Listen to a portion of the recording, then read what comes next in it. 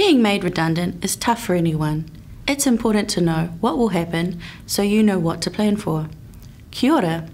In this video, I'll explain how your redundancy payment is taxed and how your entitlements may change.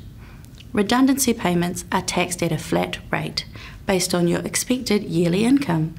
If you receive a redundancy payment or don't work a full year, your yearly income may be higher or lower than expected. This means you may get an income tax refund at the end of the tax year or have some more tax to pay. Student loan repayments are deducted from redundancy payments.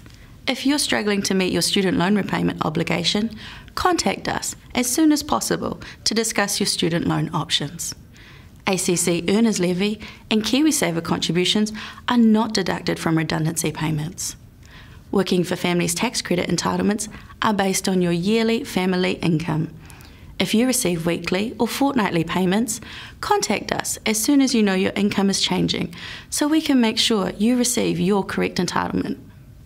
Child support is based on your income from previous years. This means the amount you receive or pay may not change right away, but if your income drops by 15% or more, or if your assessment doesn't reflect your current situation, you should contact us as soon as possible to discuss your child support options.